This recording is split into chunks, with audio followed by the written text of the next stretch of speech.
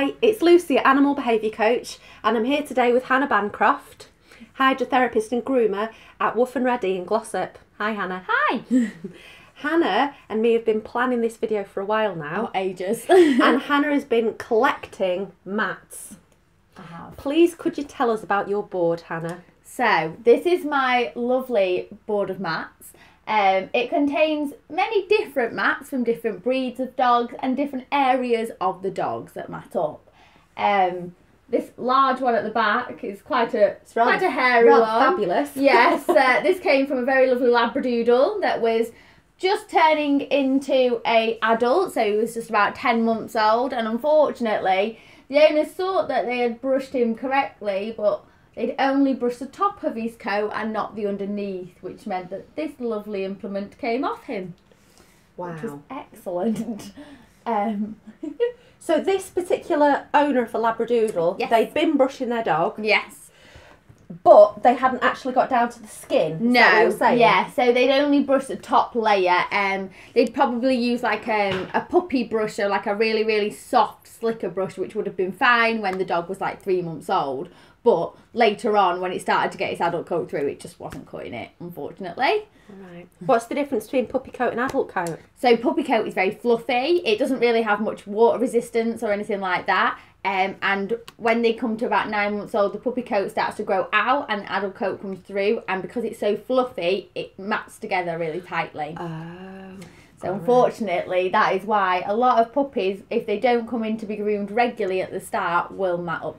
How old would you recommend a puppy comes in first? Say a Labradoodle. Yeah. How old? Probably from when they first can come in, so like 15, 16 weeks old, when they've had their jabs, just to get used to all the environment of the grooming salon, all the different noises, stuff like that. They won't be cut or anything at that stage. They'll just have a little bath, trimming between their eyes and around their feet, stuff like that. And then keep it regular after that, about 8 weeks, 6 to 8 weeks. And if you have, what else has got a coat like a Labradoodle? So you've got your Labradoodles, your Cockapoos, Jackapoos, all sorts. All your mixed breeds, all your cross breeds with Poodles and Bichons are always pretty. Okay. And what should they be doing? What should the owners be doing in between visits to the groomer? The owners should be brushing their dogs every day, and if the dog gets wet, they need to brush them and they need to dry them as well, especially, because as soon as they get wet, if they're not brushed, then that's when the mats will come. Okay. And what should they be brushing them with? So, these are a few of the brushes. So, a simple greyhound comb, you can pick these up from absolutely anywhere. Why is it called a greyhound comb? I don't really know. I have no idea. Okay. Because you wouldn't use that on a greyhound. You'd never use that on a greyhound. No, I know. But yeah, so a greyhound comb, some of them you get thinner edges and then thicker ones. This one's just all the way along. It's really, really good. Really good, because you can get right down. There's no dogs really at puppy stage that have got longer fur than that, so just get right down to the roots and brush them out. If you're scared of using a comb or you think it's a bit harsh, there's always slicker brushes like this. So this is a 2-prong side one. You've got the bigger side and then the smaller side. This one is probably better for your puppy side, and then as they get older, the bigger one, because it gets down to the root more. But you can get these in different hardnesses, so this is the hardest one that you can get. And what's hard about it? So the bristles are hard, and then it doesn't have as much flexibility. So you can get a green one, which is for your really, really small puppies, and that's really, really, really flexible, and the bristles aren't quite as harsh. And then the purple one is a step up, which is probably good for like your 4-month, 5-month-old dogs. Which it really helps. This one is the slightly harsher one, which you probably use on your adults. Okay. Like golden doodles, Labradoodles, stuff like that. Okay. Can I have a feel? Nice. It's quite hardy. It's got a bit of give in it. Yeah. Nice. Yeah. It won't hurt your hand when you're doing it, and it's got a bit of give in for the hair as well. Ah. Okie dokie. Sorry, let's go back to your mats. Show me about your mats. So these are a lot of mats. So this one up here was from a Shih Tzu crossed with a Poodle. These ones were armpit mats. Armpit mat? Can I take it off the board to show the camera? If you want to. Okay. So we've got 2 armpits. Lovely. I know, they were really nice. So surely that must have started to restrict movement, maybe? Yes, yeah, definitely. I think it did. The dog looked a lot freer once the mats were out. The dog wore a harness, and unfortunately, I think it wore a harness quite a lot, and it went out in the water in the harness, and you don't think about brushing under your dog's armpits. It's not something that people do. They don't go, oh. So, yeah. Okay. That's quite common in a lot of dogs, are armpit mats. Armpit mats, poodle. This was poodle cross Shih Tzu. Yeah. Okay. Yay. A sheepoo. A sheepoo, as some people call them. Okay. So then, this one here was a Cocker Spaniel's ears, like behind the ears mats. Oh, okay. These were nice ones. Show me. Yeah. So I think there's two. Oh no, this one may have just been one. So basically, it was all the way behind its ear, and then this was part of the long bit of the ear. A lot of. So that's quite substantial. Yeah, it's quite a heavy mat. Yeah. And it's quite thick as well. Like, you would not have been able to brush through that at all. Okay. They're not the best. And at the groomers, do you go through the mats and cut them out before or after a bath? So normally we do it after a bath so that we can blast away the hair as much as we can from the skin, and then you don't have to take such a short blade underneath it, because you can get a little bit of room in between. Right. Because these do feel clean to me. Yeah, they are. Yeah. All of them are very clean. Lovely. Okay. But, okay. And is there a difference with the sorts of brushes you'd use for a cocker than you would for a poodle or Bichon cross? For the cocker, you'll probably use a similar brush for them, and they've both got kind of a longish coat, and like a silky coat. The poodle crosses have got a curl in their coat, but you still need the same implement to kind of get into that. Okay. But no, I think that the dogs that need different brushes are like your double-coated breeds, like your golden retrievers and stuff like that, and your huskies will need a different brush. That's my husky. She's like, give me a brush. And then like your short-coated dogs, so like your Rottweilers, your Labradors, stuff like that, they don't have quite as harsh brushes. Okay. All right. So I recognise this sort of mat. This is from a Border Collie. Whereabouts did this come from? These are ears as well. That's the lovely ear. Yeah. Oh my! Wow, that is chunky. That is a chunky And that was mat. an ear? That was behind the ear of a Border Collie. Okay. And you normally see like this frayed edge on the edges of Border Collies, and they're like, oh look, it's really pretty, please keep that. But then this is normally attached to the end of it. So I'll feel little tiny ones beginning with Moby, but Moby comes in for a groom about every 8 weeks, and you blast him out at Hydro every week. So so they've never they've never been like this. It's a good mat, that one. And that's the matching. That was the other side. All right, and so you're recommending with Border Collies. So I'd recommend one of these brushes, and then behind the ears especially, the comb is really good to get, because it's quite an intricate area to get into. But and you get short coated collies and you get long fluffy collies. What would you recommend? What should people be doing who own a Border Collie, like mine for example? So people with Border Collies should probably bring them in every like 6 to 8 weeks as normal. The short coated Border Collies. I'll interrupt you and just let them out. This says, I want to be a Border Collie. Them every time they get wet, similar with your puppies, and keep on top of their long bits, so like behind their legs especially, around their bum and stuff like that, and behind their ears. Really focus on them areas. Moby's bottom gets really, really hairy. Yeah, it's a really common thing with your Border Collies, like your Golden Retrievers, German Shepherds, stuff like that. Yeah. It is hard to get to. Okie dokie. I'm trying to think of what else is on here. This is a lovely Cocker Spaniel crossed with Poodle. She wasn't really that bad, but there's still a fairly alright mat there. So this coat feels slightly more wiry to me than any of the other ones we've felt so far. I think the Cocker Spaniel probably gave that kind of coat. And to be fair, I think that once, unfortunately, the dog was quite matted, but once the coat had come off, because she was becoming an adult, that if it gets more of the wire in the coat, probably won't mat up too badly next time round. Okay. I think it was just a lot of puppy that kind of came through at that stage, and that's why that she was very matted. Is there quite a lot of variability in the coats of the crossers? Yes, a lot. So like your Labradoodles, some can come in and they can look exactly like a Labrador, with just like a little tiny curl in their coat, or be slightly taller, and then other Labradoodles can come in and look exactly like a standard poodle. And you just think, oh. So you don't really know what you're getting, unfortunately, when you get a Labradoodle or you get a Cockapoo or a Cavachon. You could get two extremes. So I suppose it's important for those owners to bring them in and make sure they're caring for their coat the best way. Yeah, and we can always advise on what kind of care that they need when we see the dog. It's a lot easier to see the dog and see the coat before over the phone. It's really hard because there's so many different varieties of Labradoodle or Cockapoo. Yes.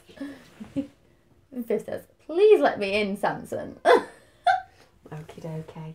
Right, now this one looks pretty... Oh, yeah. This one was a Westie. A Westie? A lovely Westie. You can So a Westie, I won't keep it, but thank you. So that surprises me. I didn't know. It? Yeah, I didn't know Westies would mat up like that. Yeah, so some Westies are kind of, I think they're supposed to be wire coated because they're terriers, but some of them are really, really fluffy and they're almost like cotton wool. And unfortunately, the cotton wool in it really gives it a good mat. So yeah, they seem to have some of them have quite a lot of undercoat that comes out, and if you don't keep the undercoat coming out, then it will start to mat up. So whereabouts on the dog did this come from? This was the legs, so this was like front leg, and I think that was kind of thigh area. Okay, so like the back of the front leg? Or... No, like the front of the front leg. Oh, wow. Yeah. It's really hard with Westies because you can their coat kind of like layers over itself and you think, oh, it's not that bad, but actually underneath they are quite matted. Okay. So as a Westie owner, which one of these tools would you be using? So I'm probably using the slicker brush for the Westie owner because you really need to get down into deep layers of the coat rather than the comb. The comb, it's because they're quite a small dog, probably wouldn't be quite as easy to use on them. Okay. And you're saying if they're wet, brush them, dry them. And how often would a Westie need to come in? Similar, about 6 to 8 weeks, depending on the cut that they have. If they have everything off, then it might be a little bit longer, depends how much they grow back and how quickly. But yeah, if you want them with a nice Westie cut with the longer legs and the longer face, 6 to 8 weeks is probably ideal. Fabulous. Yeah, this is a lovely Westie. Okay. So you've made some lovely notes on here. I have, about different types of coat breeds. So a lot of them have different coats. So like this brush, this is a Zoom Groom that we use at work. This is really good for your short coated dogs. So like your Labradors, your Bulldogs, Bull Terriers. Yeah, anything with like a really short coat that comes out, you see hairs everywhere. These are excellent, and you can't really go wrong with one of these. There's no blade in it. There's nothing that you can feel cut. Nice. Yeah. A lot of people use them to massage their dogs as well. You know, just give them a little nice rub down. But yeah, they're kind of foolproof. Anyone can use one, and they're really good, especially in the bath as well. If you want to lather the dog up, it's really good. Yeah. Okay, great. I'm actually going to bring Viv in. Are you? Viv, would you like to come in? Viv says yes, please. Because I know we're gonna talk about. You can't eat the hair. I know you want to. We're going to talk about husky coats. Now, Viv has started to blow her coat about a week ago. Have you? You can't tell. I saw one in the park this morning, and you could really tell. But because you, let's move this out of the way a moment. Come here, honey. She's like, hi. What are you doing to me? Wait, hang on, there's a pin. I'll just give you a stroke while this is. There we go. All right. Because she is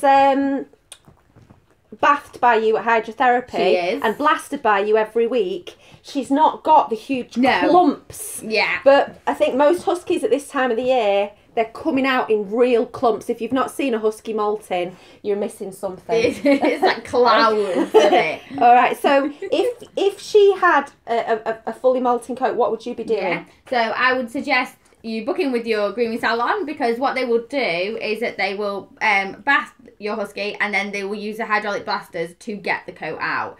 If you wanted to do it at home, it would be a very tedious job, and you wouldn't get to the root because they've got such a dense coat. You need that blaster to get straight to the root for you to get the hair out. So a blaster, for anybody that doesn't know, it's like a vacuum cleaner in reverse. Yeah, it's like a big hydraulic hairdryer. Yeah, yes, it is. Yeah, and Viv actually quite enjoys that now. You quite like it now, All right, so you're recommending it's a tedious job.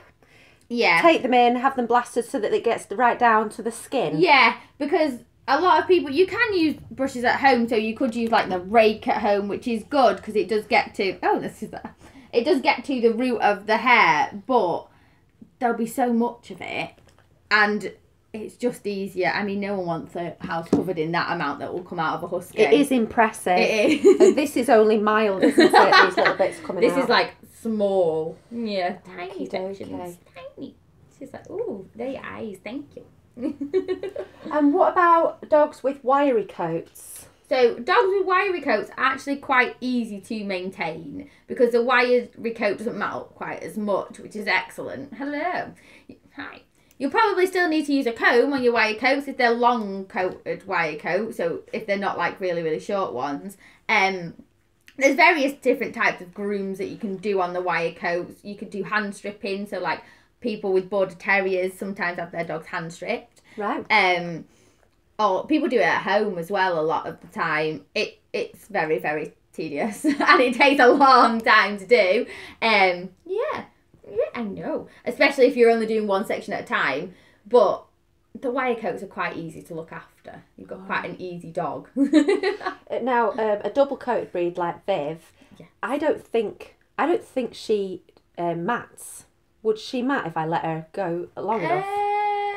Yeah. Oh. So sometimes the undercoat can get stuck. So her bottom coat can get stuck. Did that take you by surprise? And if the bottom coat gets stuck, then it can mat up. Right. Only in really extreme cases. So, you know, like huskies that live outside, or because the weather, it kind of keeps the coat in, and then with the rain and everything like that, it kind of compacts it down. And if you see a double coated dog that is really, really matted, that's possibly when you see them shaved, because there's kind of no going. If it's so compacted that you can't get it out. I've seen golden retrievers are a double coated breed as well. Yeah. I think they've got a longer coat than a they have. husky. Now I've seen them shaved off. Yeah, so they shouldn't be shaved because obviously their coat is made for them and it helps them regulate their temperature. So if you shave down their coat, you're shaving off their top coat, which is something that helps them breathe and helps them aerate. I think this is something owners don't understand. Yeah. Yeah. So they get their dog shaved off, thinking it'll be cooler, and then unfortunately it's not, because the dog is adapted to having that coat. And you can cause all sorts of problems. You have sunburn and all sorts if the coat's shaved down too small. There's a lot of things that shouldn't be done. I understand. So it's like insulation on your thermos flask. It'll keep your drink cold or it'll keep your drink warm. Yeah, that's exactly what it's like. But some people think, oh my gosh, my dog's got so much coat, let's just shave it all off. And unfortunately, that's not the best for the breed. And is there any long-term damage that's done if you actually shave your dog off? It depends. There can be. She's definitely on the microphone. So, with some breeds, if you shave them off before like you're 9 months of age, so when they've still got the puppy coat, you can cause damage to the hair follicle, and it can cause a different kind of coat or a different colour of coat to come through after. Wow. So like your really bright red ruby cavaliers, if you shave them when they're so young, they can cause like a dulling of the coat. Each dog is different. Some dogs might not grow back. Some dogs will grow back in patches. Some dogs will grow back absolutely fine. It just really depends on the breed of the dog. Okay. Well, I won't be shaving Viv or Moby anytime soon. Viv would not look excellent in that. Have you got any top tips for owners? Yeah, so I'd say definitely try and brush your dog regularly and try and make it as fun as possible. Don't make it into a chore. The best advice is give your dog an area that they think that is where we are groomed. So either a specific table or a chair, and that is where the grooming goes on. Because if you do it on the floor and they're rolling about, it then becomes a game. And then they like to eat the brush and all sorts. So if you can have a specific table where they know, yeah, this is where I get groomed, this is what I do, then it's normally easier. Obviously, I'd say bring the dog in as soon as possible to the grooming salon. She said, I've been there. I have. Yes, I know. It was really fun, wasn't it? Yeah. Okay. They're my eyes. Yeah. Go lie down. But yeah, I'd say bring your dog in as soon as possible to the grooming salon, and then we can kind of have like a treatment plan for them. What we're going to do, how we're going to do it, and then you can have your dog at the desired length that you want and what's best for your lifestyle as well. Okay. Well, lovely. Thank you very much for coming and No talking. problem. I've had lots of requests for a video like this. So thank you, Hannah. We've been planning it for a while. We have. And now Viv's the star of it as well. Yes. A very hairy star. No, you. She's like, what? Well, thanks very much for watching. I hope you found it helpful. I'll be back again, so make sure to subscribe so that you don't miss out on the next video. Bye.